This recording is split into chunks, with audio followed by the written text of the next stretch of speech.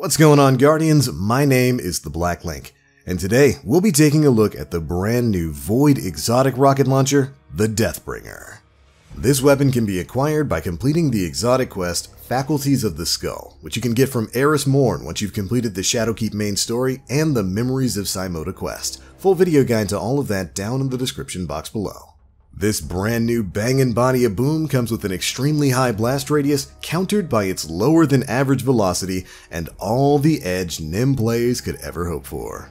Its special ability is Dark Deliverance. This weapon fires remotely detonated projectiles that drop void orbs on enemies. Hold to fire, release to detonate. Meaning that the projectiles themselves function in a similar fashion to the grenades fired from launchers like the Fighting Lion, where you fire off a shot, hold the trigger until the projectile is over a target, then release to detonate, sending a hailstorm of void orbs careening down towards your foes.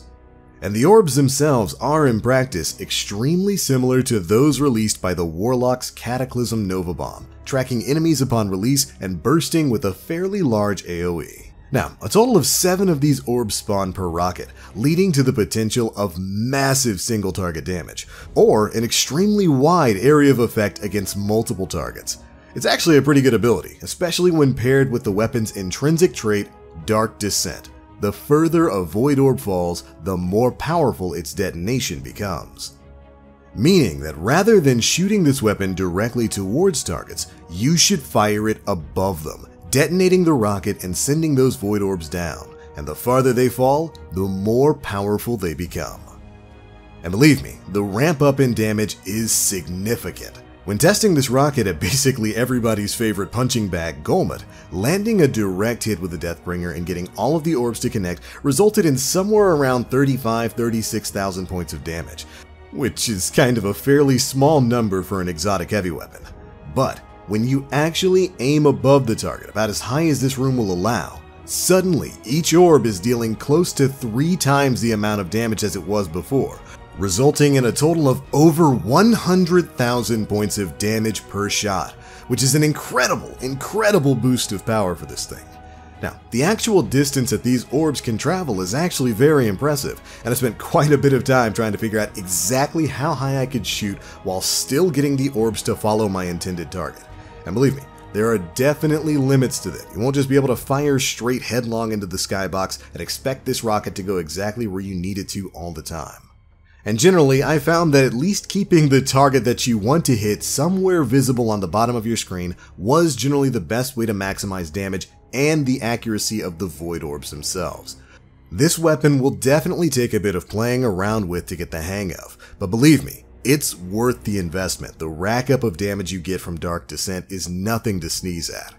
To be honest, this has really got utility almost all over the game, allowing you to stack high amounts of damage on a single target, or spread that damage out for incredible room clearing capabilities. In PvE, this functions as a great way to wipe a series of spawns from enemy dropships, since the individual void orbs can track separate targets themselves, though of course this does sometimes work against you. Because you can't control exactly where the void orbs are going, every now and again when you're intending to land full damage on, say, a boss, maybe a giant ogre or something, the orbs will flitter out elsewhere against enemies you may not have intended to hit, which of course can be a little bit annoying, but believe me, it's nothing to cry over with this gun. The damage on this thing is great. And of course, for those large bosses, those large stationary bosses that are in open areas, the utility that you're going to get from Dark Descent is well worth the quirks the weapon has to offer. One of the biggest nerfs we saw coming into Shadowkeep was of course the change to Tractor Cannon. The way it worked before Shadowkeep came out is that it gave something like a 30 to 33% buff to all weapon damage, or rather all incoming damage for enemies that were debuffed by the Tractor Cannon, but it gave a 50% damage boost to void weapons. It's why you saw spike grenades being the #1 way to kill anything in the game before Shadowkeep came out. Of course, with Shadowkeep, they've brought those numbers down just a bit. I think now in PvE it's just a flat 30% damage buff for all elements or no element at all.